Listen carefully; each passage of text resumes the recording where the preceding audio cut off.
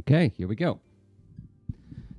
Jerzy Drozd, all that stuff up there above my head that you can see is information about me. What do? I make comics. That's what we're looking at. It's looking at me making comics right now. Coloring comics in Clip Studio Paint. This is another page of the Captain Seriously book that I am finishing up. As you can see, panel 1 is already finished. I got panels 2, 3, and 4 to do the shading on. Flats are done. Got the flats all done. As a matter of fact, next week's Lean Into Art cast is going to be about how I do flatting in comics at leanintoart.com. All right. Let's just jump in and do it.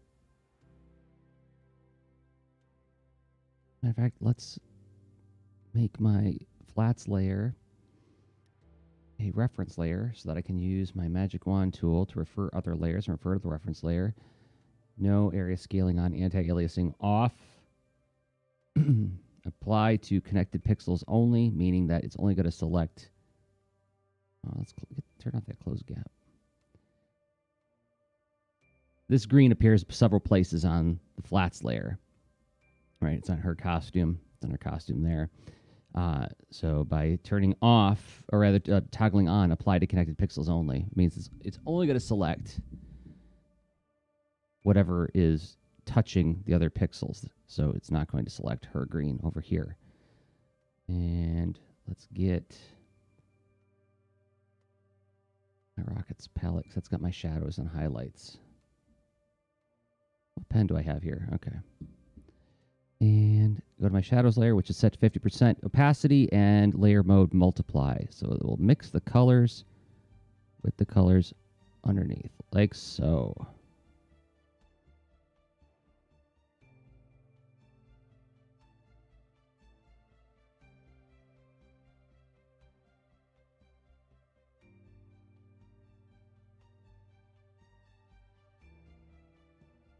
Normally, I would have my overhead cam on so you could see, like, I'm actually doing you see the pen strokes, you're not just watching them happen on the screen.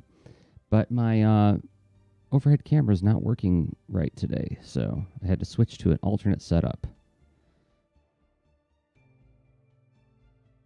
And I'm tempted to go on a little jag about adaptability and how, like, important that is.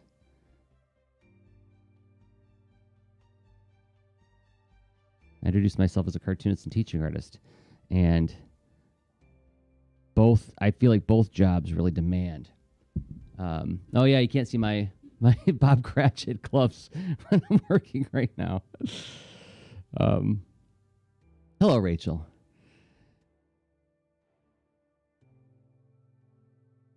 But adaptability, that's one of those things that, like, I think any line of work calls for a degree of adaptability, being flexible. Oops, don't turn that off. Keep that selection on, because you're going to go to your highlights layer now. Grab your highlight color and take that oh, goodness gracious. There we go. Like I said, I imagine that all jobs require a degree of adaptability, but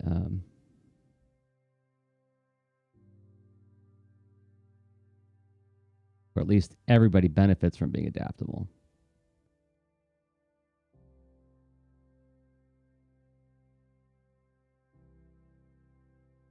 But yeah, I fussed with my overhead camera for about 10-15 minutes, and then just realized I'm wasting time that I could be drawing.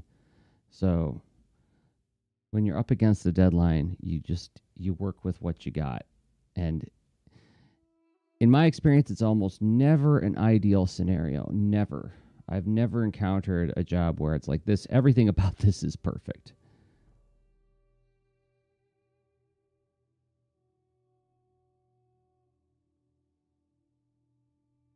That shadow on his nose is really bugging me. Let's take that down a little bit.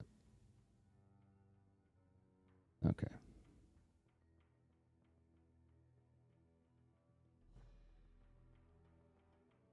But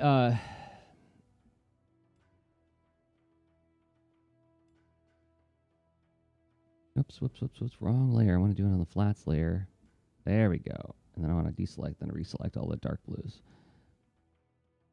So my overhead camera is actually an old iPhone.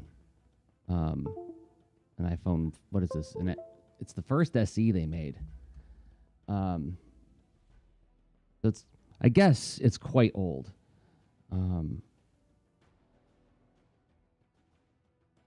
Struggling with my resentment about how quickly technology gets outmoded.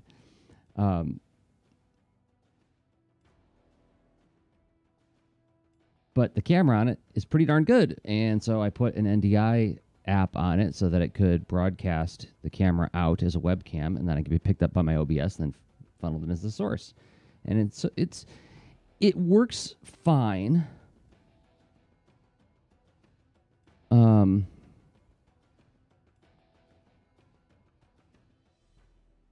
Make this a clipping layer. It works fine, but it's not super reliable.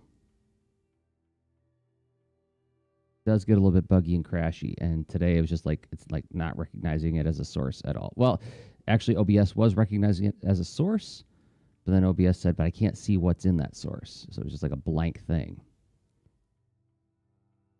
So that was a drag. I'll have to troubleshoot that later.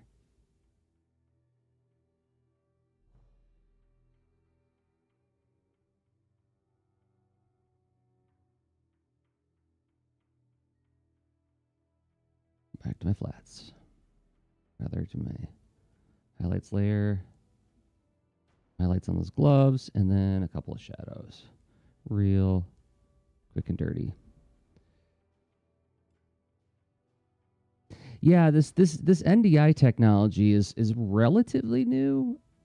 A company named NewTek put it out, and it's free. And I mean, Skype works with it now too. So that's something I've been doing with the Lean Tartcast is routing Rob's Skype video. So like when in the Skype call, rather than doing like a screen grab and like, you know, capturing that part of the screen where Rob's video is, it just feeds his entire HD video in as a source that I can put into OBS.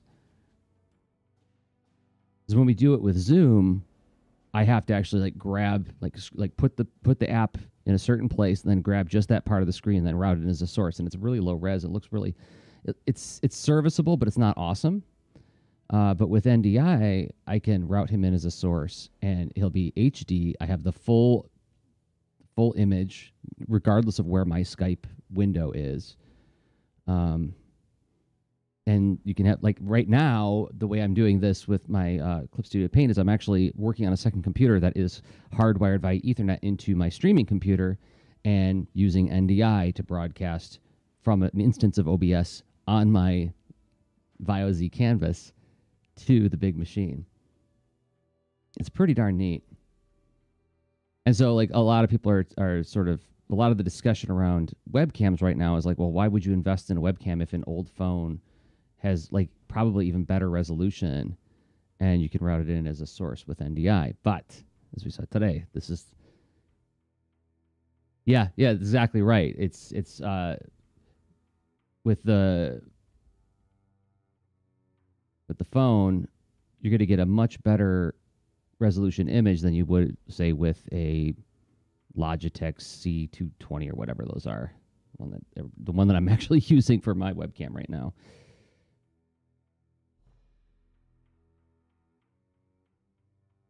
So it's pretty cool, but like I said, I've just been running into like issues with stability on it. I might need to try using like my actual proper phone for that, which would be kind of a drag. I'd rather not, but gotta be's gotta be. Boop, boop, boop.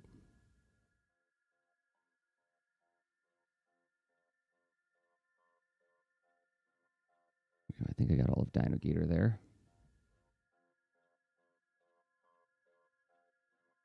You know what I didn't do on Dino Gator? Oh my goodness gracious. I goofed. I forgot to put his belly green on him. Go to my flats layer. And I'll just paint that in real fast.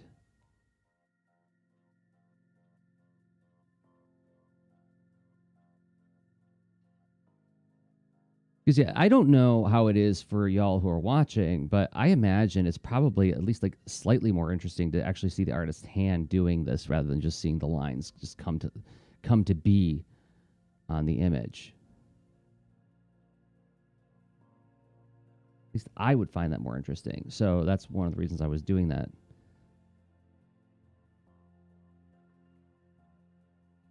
There we go. The shadows, my shadow colors.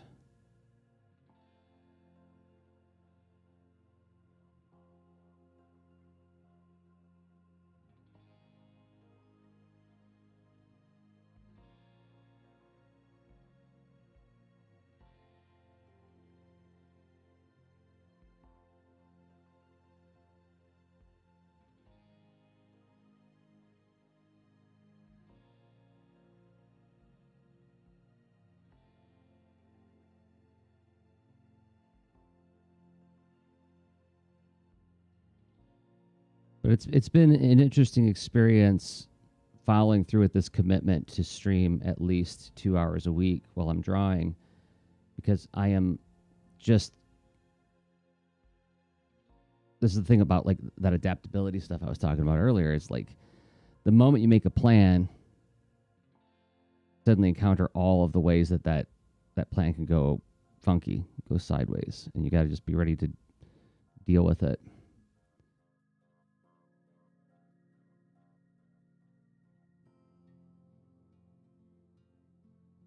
And part of being adaptable, I think anyway, is sort of keeping your head when unexpected things happen.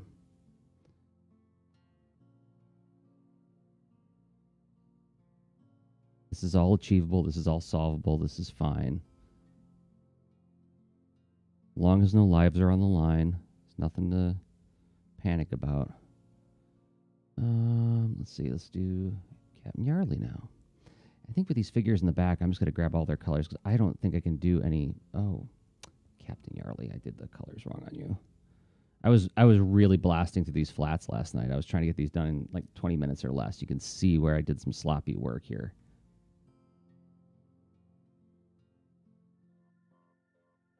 Yeah, I guess it's emotional maturity. That is a way of thinking about it. But I mean, I don't want to ignore my privilege in that. Like, I don't think I have any underlying mental health issues. I mean, I don't want to just, and I'm not saying that you're saying this, Rachel, but I want to be careful to make sure to say that I don't think this is as simple as like buckle, like buck up, get in there and stop your balling.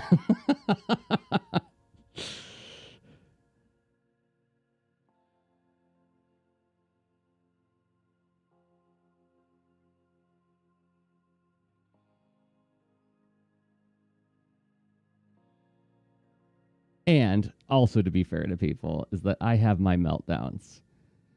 I have made no secret out of the fact that in the Boulder and Fleet comic Mining for Trouble, the character Sapphire, the little girl with the green hair who runs the Mineral Girl Bandits, her meltdowns are totally my meltdowns. Like, that's how I get when I'm like really worked up about something, and like I start using words like commitment.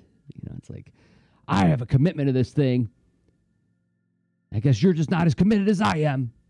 Oh, I totally, maybe those words don't leave my head or my mouth, but they certainly rattle around in my head.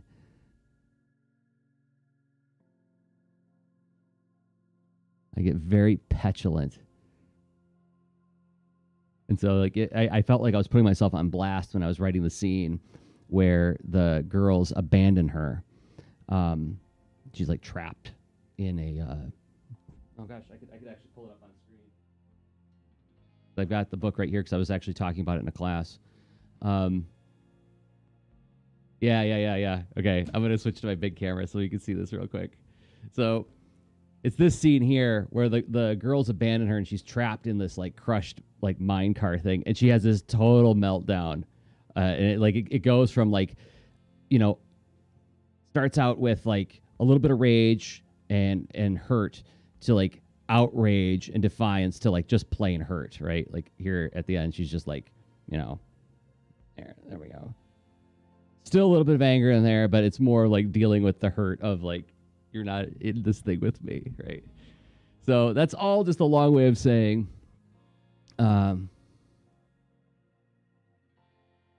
it's complicated. But I do have a ritual that I go through in my head when things don't go right. I'm like, okay, well, our lives on the line? No. Then let's just work with what we got. This is a live stream where I'm drawing comics. I'm not doing surgery. I'm not diffusing a bomb. And actually, I would argue that those things call for a lot more focus and maturity than what I'm doing here.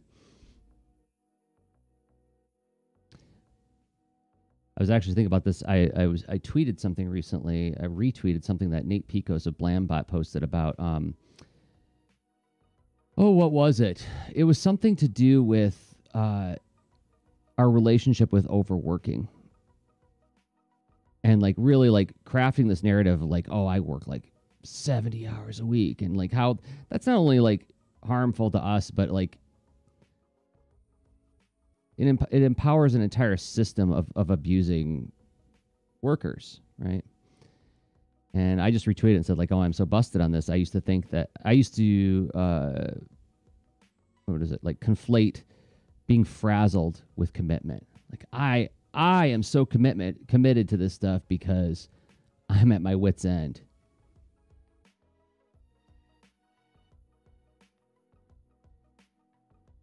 No, don't do that.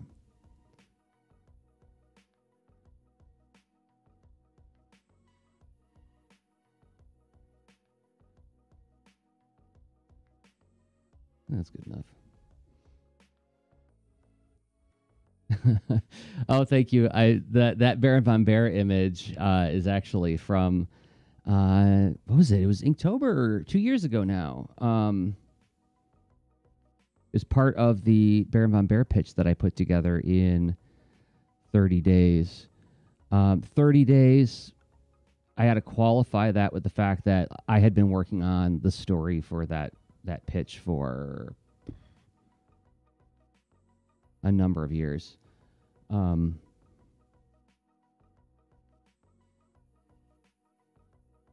So the production of the pitch, like the actual like writing out the outline, drawing all the assets and sample pages, that all happened in 30 days. But like there's a lot of pre-work done ahead of time. Don't want anybody to misunderstand what I did there. But yeah, I'm really happy with that little drawing of Baron von Bear with his wisps all dancing around him, and how their trail is sort of, the trail they leave is like sort of designed to be a signifier of their personality, right? Both the color and the trail is supposed to tell you who they are, or at least give you a chance to make some guesses about who they are.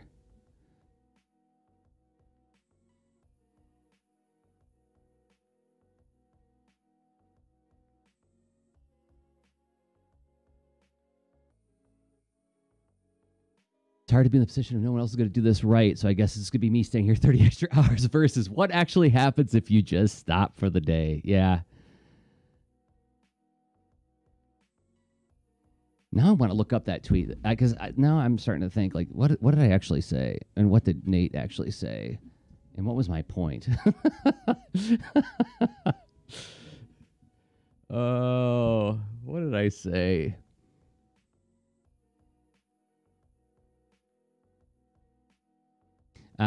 Freelancers humble bragging about working 7 days a week will eventually pay for it with their health. And an employer who expects you to trade your health for a buck is deplorable.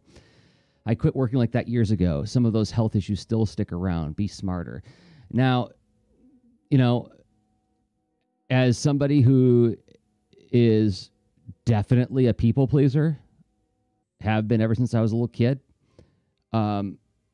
this is a tough thing to navigate, right? Because like you want to be an awesome member of the team. You want to prove your value. You want to contribute.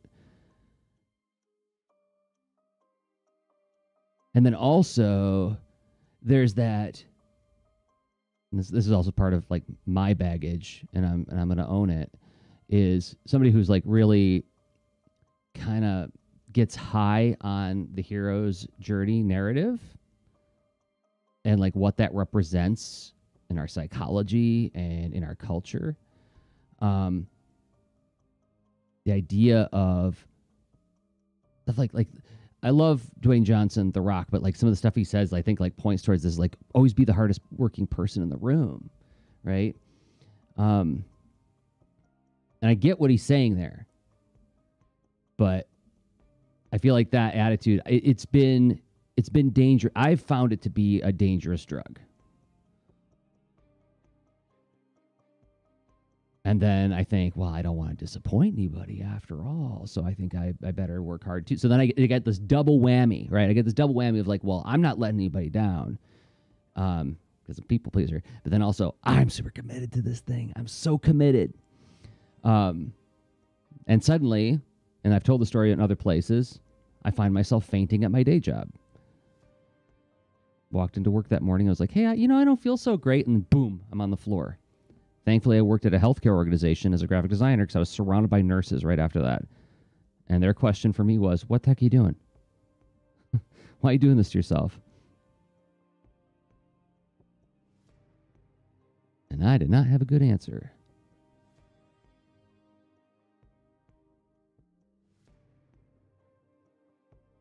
All right, Jerzy, what are you doing here? Why are you going to go in here and put in a little highlight line on that wall? Think anybody's going to care or notice? No, but I will.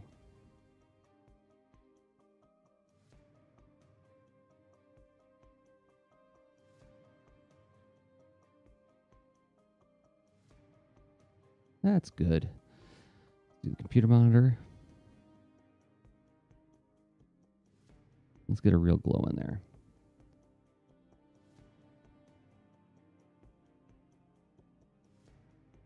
And let's even throw in some concept brush. Come on. There we go.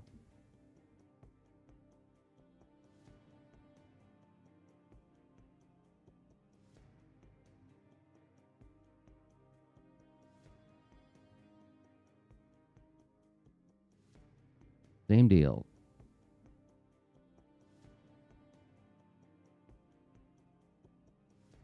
Let's do the computer.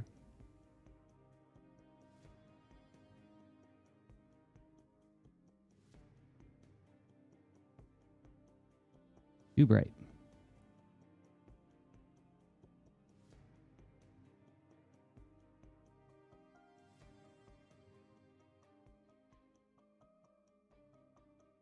And the shadows layer, okay. Oh, thanks, Jonathan. Good to see you again. Yeah, it's interesting because like I hand inked it. Oh my gosh, what a revealing thing to say. I inked it on paper. Oh my gosh. I got so mad at somebody for saying that before, and I know I've said it on these live streams, like when that artist said, like, they said you use computers. Like, no, I draw with my hands. Ugh. I inked this on paper, and it's weird to get really up close to my ink work on paper because I can just see all the crudeness and roughness to it. I'm just like, oh, I want to refine that so bad, but it's not going to show up in the printed edition. I'm up too close. Calm down, Jerzy. Calm down. It's okay. You got this. It's going to be serviceable. Jonathan just said it looked great. What's your problem?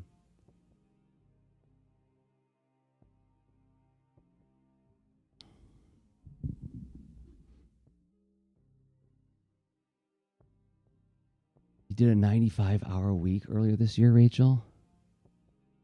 Oh my gosh.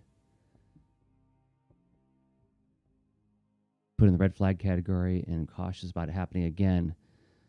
With software. Yeah, see, I can only imagine what it's like with software. I remember one of my earliest graphic design jobs when I was a kid. I was like 24 or something like that.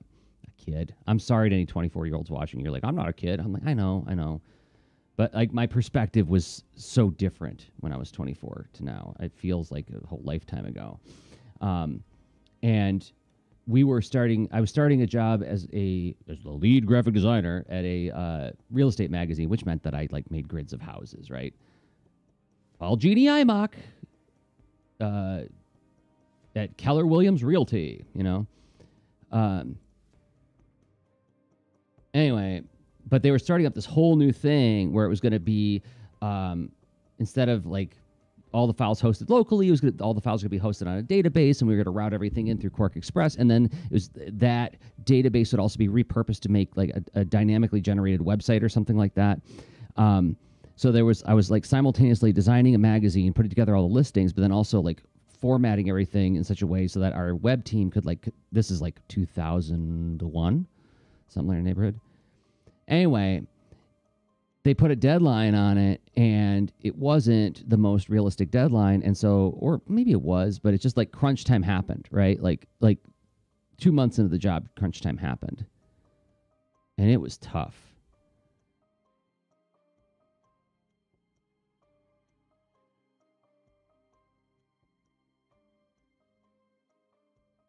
Yeah, Quark Express, remember that? That was before InDesign. I remember when InDesign came along, and I was just like, harumph, what do I need this for? Quark Express does everything fine. But anyway, yeah, I like your language, both Jonathan and Rachel. But I like this idea of like using it as a warning sign, right? It's like, okay, let's not do that again. Let's try to watch out for that when that happens. And maybe sometimes, like in the case of like the thing I was talking about, it feels almost kind of unavoidable, because if you're in new territory, you can only do so much planning, right? You can only plan for so much and say like, okay, well, there's going to be unknowns that you just can't anticipate.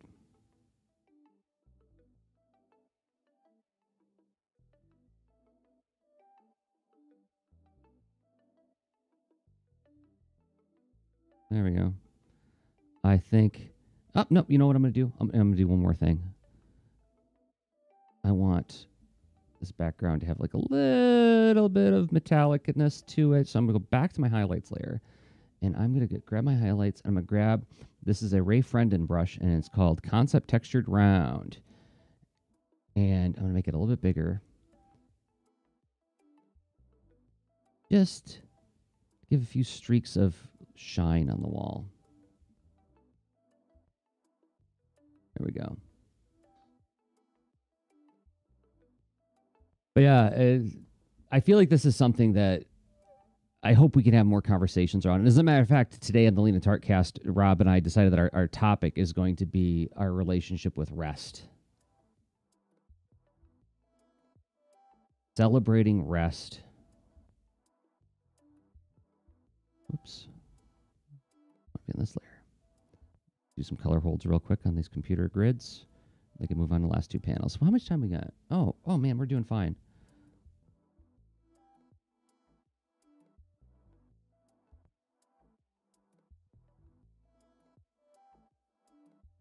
Thank you for having this conversation with me about overworking yourself.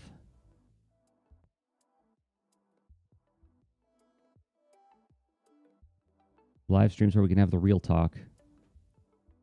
Trademark.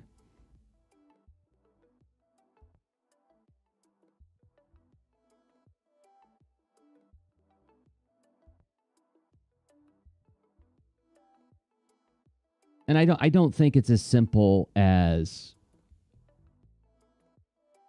you know, rich and powerful people perpetrated this culture upon us. I think this is something that when we're younger,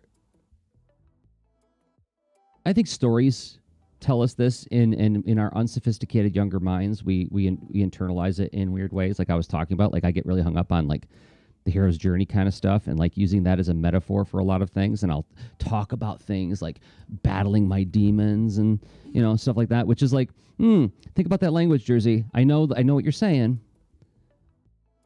but maybe there's another way to do it. Maybe you can reconcile with your demons. Maybe you can integrate your demons. Maybe your demons have something to tell you that you're not paying as close attention to. Maybe instead of conquering them, and this is actually, speaking of Baron von Bear, that's basically the point of the story that I'm hoping to explore if I get to do it, is this idea of like heroes. What if heroes heal? Right? Like that's in Percival, right? Percival does all of this like yomping around in the forest adventurous, but really what his job was to say to the king, like, what ails you?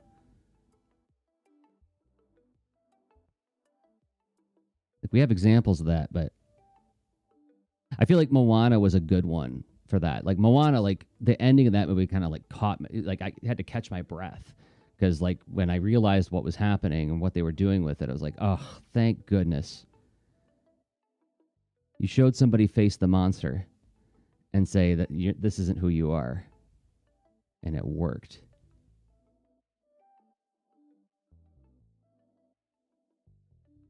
So I feel like it was both like a timely kind of story, but also a very timeless kind of story because like we have other examples in history of those kinds of adventures.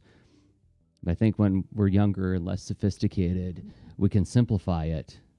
Like when I was 10, I didn't get choked up when Luke Skywalker threw his lightsaber away and said to the Emperor, "You failed, Your Highness." Right? Like that didn't. I was like, "Why is he giving up? That's weird," you know. As an adult, whenever I watch that scene, goosebumps, total goosebumps. I'm like, that's the climax right there.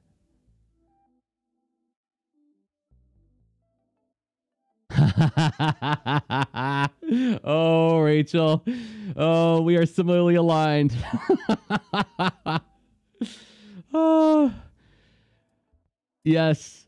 I am totally use that language on myself. Like, I am so looking forward to what transformation awaits me, right?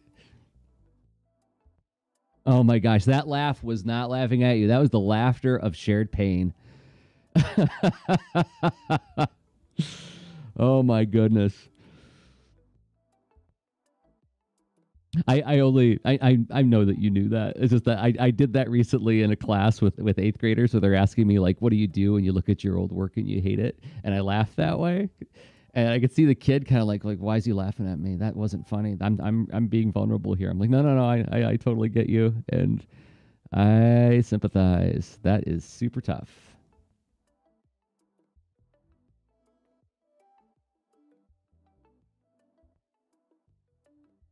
What's going on here? Come on, I want to put that back. Put that back. Is that on the art? All right, fine. What the devil? All right, I'm going to turn this mask off real quick. I don't know where that white's coming from. Oh, I know where that white's coming from. Okay. Sorry, everybody. I believe I know the truth. There it is. It was on that layer. This is what happens when you work with multiple layers. Okay. Save your work.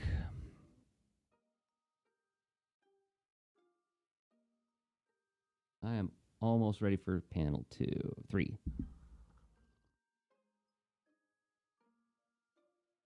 Okay. Panel 3.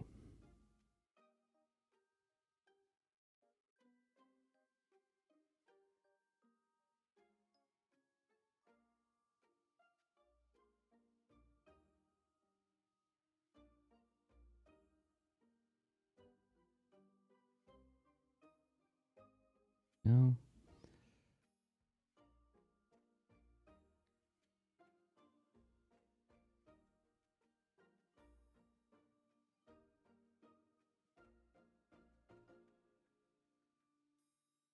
I'm just going to highlight everything. I wanted to get this fast. Okay.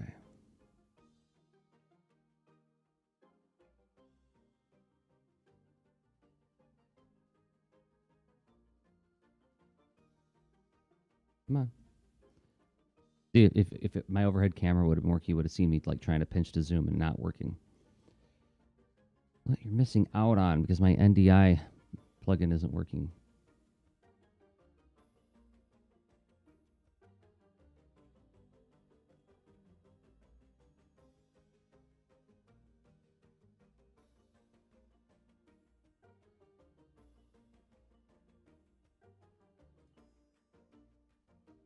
Another story, like animated film that did this really well, and like I just found it to be so inspiring, and I wish I would see this happening in more children's media, is The Book of Life. I don't know if anybody's seen that. There's this marvelous scene where the hero is confronting a literal monster. It's like it's the spirits of all of the bulls that his family have slain in bullfights, and he's got to fight it. And it seems very obvious, like this is going to be a battle, and you can't do anything about it. It's non-negotiable. And the boy breaks out his guitar and sings this song of apology, and it like just puts all the spirits to rest. And like when I'm watching it, I'm literally doing the thing where I'm like, oh, to the person next to me. I get so excited when I see that.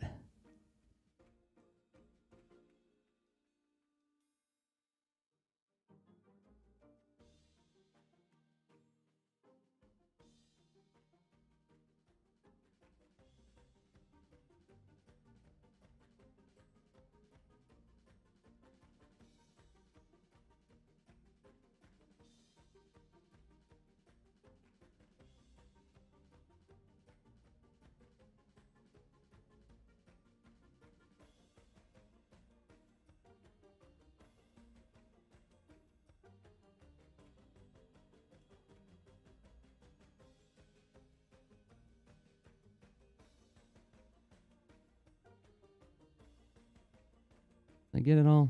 Let's do a little bit around here.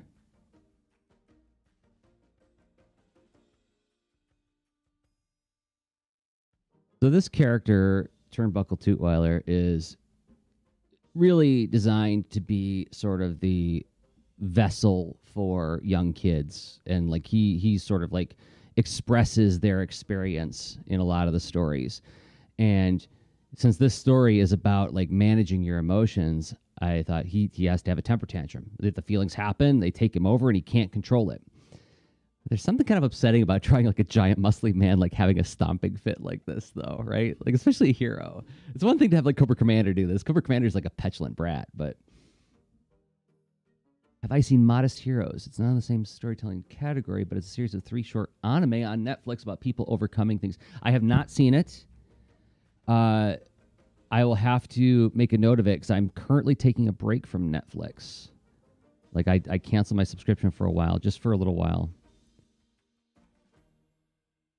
And part of it was because I was like, well, I'm really not enjoying anything I'm watching on here right now. Let's try out some other stuff for a while. But if you recommend it, Rachel, I'm sure it's worth watching. Okay, now where? Dame Lady Cat.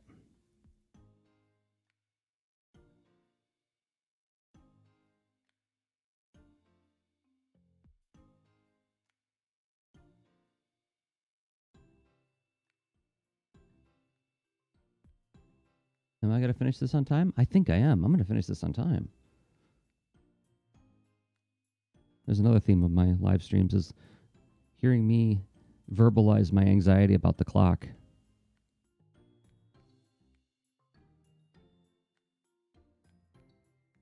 So you all know I keep track of my tasks in this thing called the Emergent Task Planner. I've been talking about it for just about a decade now. I have eight or 9 years worth of tracking in those things.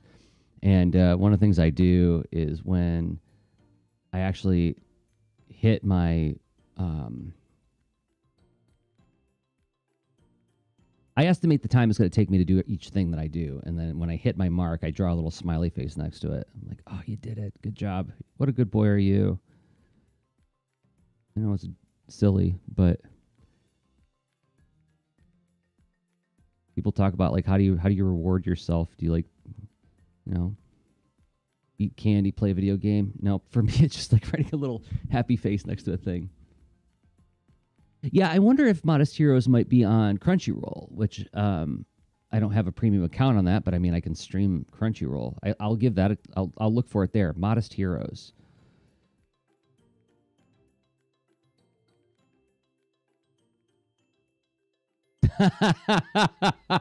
Yes, Rachel, you've heard. Well, I don't think that makes you a stalker. I think it means that like, you've actually like listened to me talking on like my various podcasts, right? It's like, and I do, yeah, I color code all my tasks, and I just introduced a new one. I had to get my second color pen because I had to introduce two new categories this year. So, where did my second pen go? Oh, it just fell out on the floor. But yeah, so I introduced orange and dark blue as colors for categories.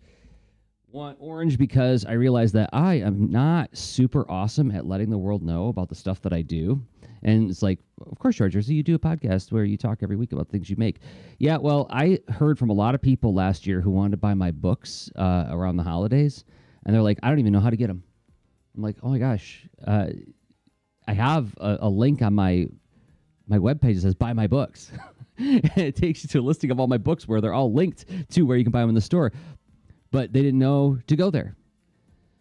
So marketing was one of the goals this year that I want to address, and that's part of the reason I'm doing these live streams is like to create a heartbeat of this is what I do.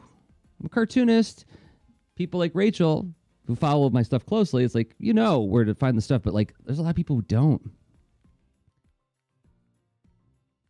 So yeah, I introduced orange as my color for marketing tasks, and then I've got dark blue for my advocacy work because that's taking up a lot more of my time than it used to.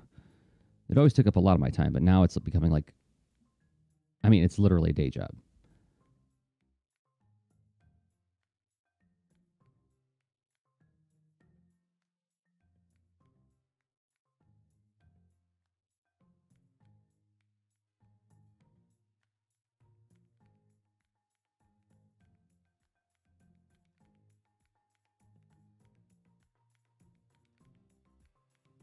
Come on.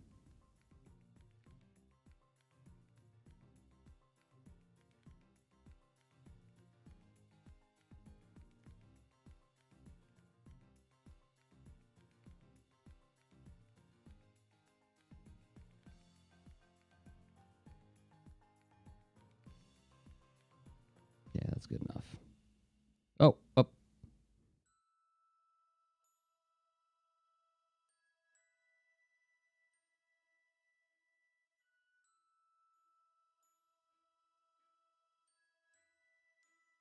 Oh, dad blast it.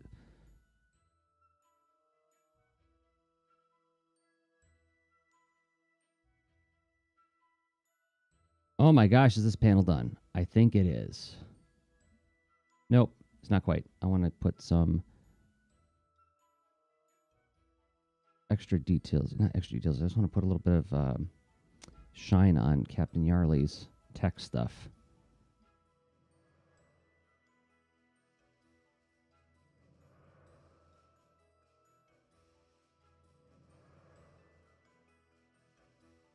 And then go to the holds.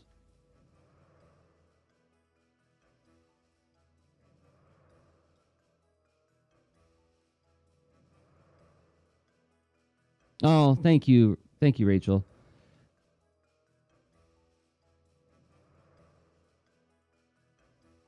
I do try hard to capture like both big stuff like this ridiculous over the top, his face is like contorting.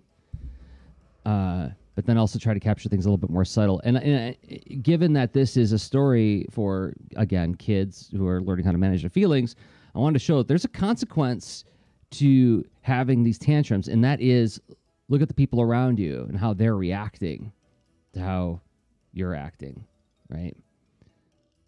Your feelings are so big, they're too big for your body. Well, yeah, they're too big for everybody's body right now. Look at this.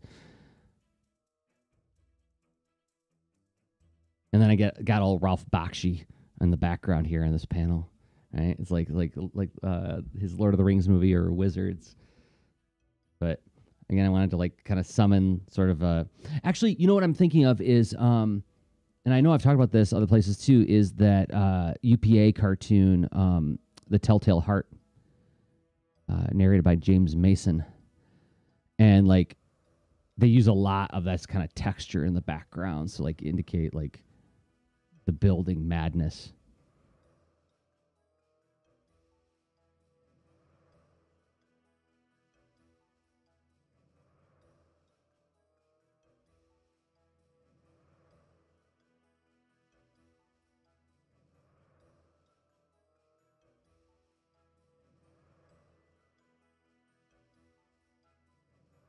Oh, come now.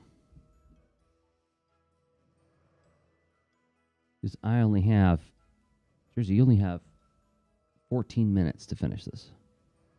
You can do it. I believe in you.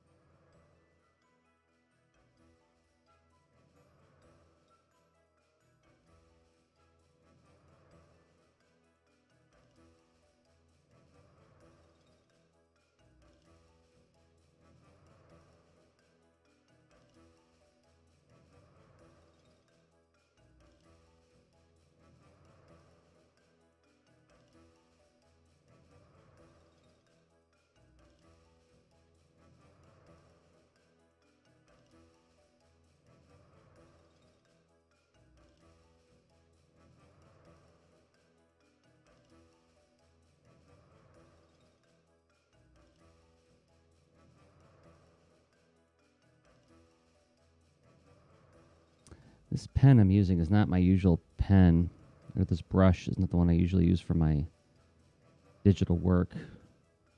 And its pressure curve sensitivity is like a little funky. Doesn't taper the way the one I usually use does. The one I usually use has more of a texture to it, and I feel like it wasn't appropriate for this project because this I'm trying to match this to the early work, which had like a lot of really sharp like cuts and grads kind of coloring, like where you use like the lasso tool and like do a lot of gradients, and it has like a very sharp and polished look. So I'm trying to go somewhere in between those two. This pen is not a little better. Now, how am I going to do this stomp? That's a question.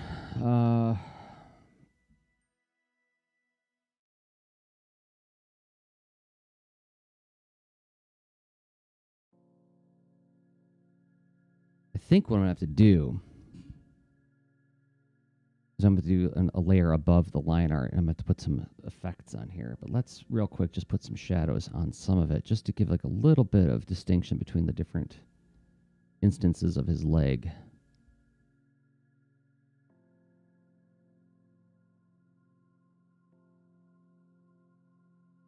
And then I'm going to grab his boots and try to put a little shading on them, just enough.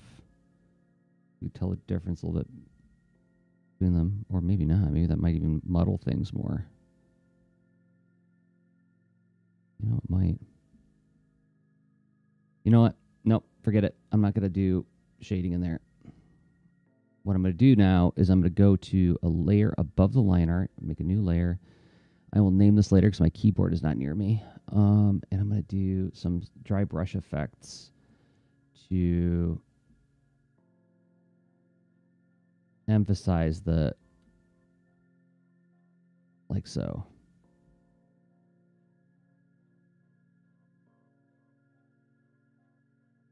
Brush is too small. There we go.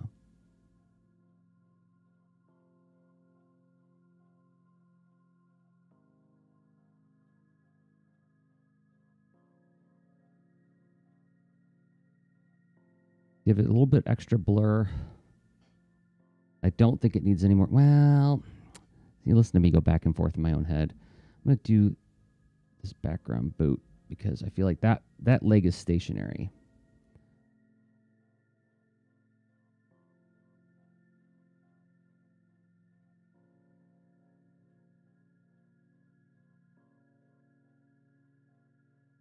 And then it's color hold time where his foot's hitting the floor.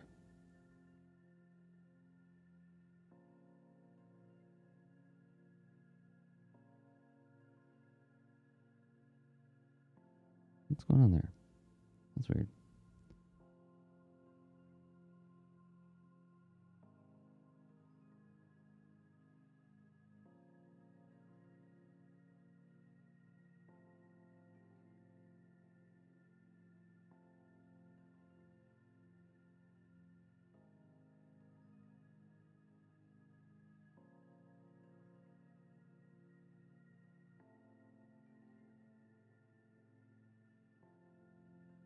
There we go. All that's left is to color Dame Ladycat, I think. Oh, we'll do a couple more color holds. So this is an effect that I haven't used in a comic in quite some time, but I used to love doing this. These little, oh, that's my eraser. Get your pen. Sort of like these little like bubbles that appear on somebody's head when they're having a meltdown. I think I used it in Boulder and Fleet. But like the first time I ever saw this was in an anime. It was actually the Transformers Robots in Disguise series from 2001. And they used it all the time. Whenever somebody would get upset or excited, like these little bubbles would pop up around their head. And I just adore that look. So I swiped it.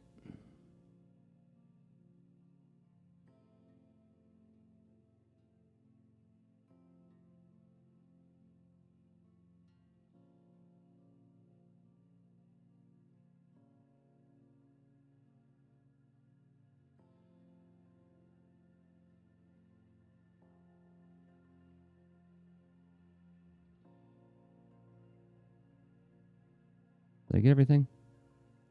Come on, selection tool. We're in the home stretch. Question for those who exercise. Anybody in here who does any kind of like workout regimen? Are you the kind of person who looks at the clock to get a sense of how much time there's left to go? Or do you not look at the clock at all? Like just show up for your 20 minutes, 30 minutes, or whatever, and just do the stuff for the time that's there and just not pay attention to it? Or do you need to constantly look at the thing? Because I am totally, okay, I want to check. 60 seconds left. I have annoyed friends with that. It's like, just show up and do the thing. I need to have a sense of expectation. So, Rachel, you taped the Transformers on VHS in the 80s? That is super cool. I know I talked about it on the Transformers podcast, but I remember like really getting obsessed with like getting our VCR sort of like optimized to get like the best compression. And like the VCR we had, it wasn't one of those top loader dealies. It was like one of the more modern ones where you front load it. But there's this panel on the top that you could adjust, sort of like, I don't know what you were actually adjusting now that I think about it. It's been a long time since I did this. But you could fine tune things about whether it was the signal coming in or was it the actual compression of the video. I don't remember what it was. But like I would futz with the antenna, you know, it's like I gotta get like the best possible signal, and then I'm gonna mess with the VCR to make sure that it's like, and then make sure that the timer's set so that it catches the show. And I would even sometimes sit with the tape recorder and like when commercials would come on, I'd pause. And then all of a sudden it'd be like, we now return to the Transformers. Okay, record. Because I had to get those commercials out of there. In retrospect, I wish I would have kept them, but that's what YouTube's for. Pull up all those old commercials. And yes, Popples. Popples was actually not a bad cartoon, right? I mean, like it was Deke when Deke was really good. Like around the same time they were doing like The Littles and oh gosh, what else was around that time? Well, the first season of the Care Bears cartoon, which was also really, really well done. Well done for what it was, everybody. For those who are like, oh, it doesn't hold up. I'm like, well, yeah, it was a show for like first graders, for crying out loud. It's going to be about soapbox derbies and like kids like feeling sad and wishing that bears would come out of the clouds to help them. That's pretty awesome. Don't tell me that's not awesome. And that they save me with like love that comes out of their tummies. Come on. That's unassailable. Yeah, Inspector Gadget was the same time too. Yeah. And that was, I remember watching that when it came on the air and I'm like, what is this? Like I was old enough to know that like, okay, there's something about the animation here that's different than everything else I'm watching. It's better. Don't get me wrong, I love Hanna-Barbera, but like when you see like that very 2D cardboardy kind of animation, then you see something like Inspector Gadget, it's like, what? And then I could like switch from that rubbery stuff, like when the Gadget Mobile would turn into like the race car mode. Like it was very rubbery and wobbly, but yet everything felt solid and real for that reality. more of my I'm tempted to make fun of my fascination with this stuff by saying this is useless information. It's not useless information. It's visual communication. I think I'm done. I think that's colored page 3 of Captain Seriously book for first graders. Oh, you know what? How much time I got? I have 4 minutes. Can I do some color holds in 4 minutes? Let's see if I can. I want to do some color holds to push back that background. And I'm going to see if I can do this in the time I have left. You find yourself with a little bit of bonus time. Now it's time to push the quality of the work just a little bit more. I was just having this conversation with my students about how really kind of getting into that idea of like art is abandoned. Because I lead my students through a lot of timed exercises, and I say, like, you got 5 minutes, and if you don't finish it, that's fine, but really don't focus on making it awesome. Just focus on getting the ideas on paper. And I reassure them that, like, all the comics I've ever made, I never felt like I had enough time to do them. And that's okay. You learn to get as much as you can in the time that you got, and that is a whole nother skill set in and of itself. Okay. I'm going to use a darker hold for the shadow areas, of course. Burp. Burp.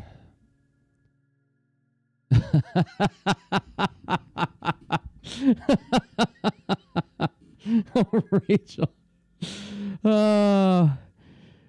Most likely to marry Inspector Gadget and burn your house down with a magnifying glass. That's so funny. When Ann and I were on book tour for Rockets, like, part of our presentation was how when she was a little kid, she wanted to marry Alf. And it was no lie, because, like, I have some of the stuff that she did when she was a kid. She has, like, these very labored illustrations of Alf. Like, there's no way you were drawing that unless you were, like, spending a lot of time just thinking about how wonderful Alf is.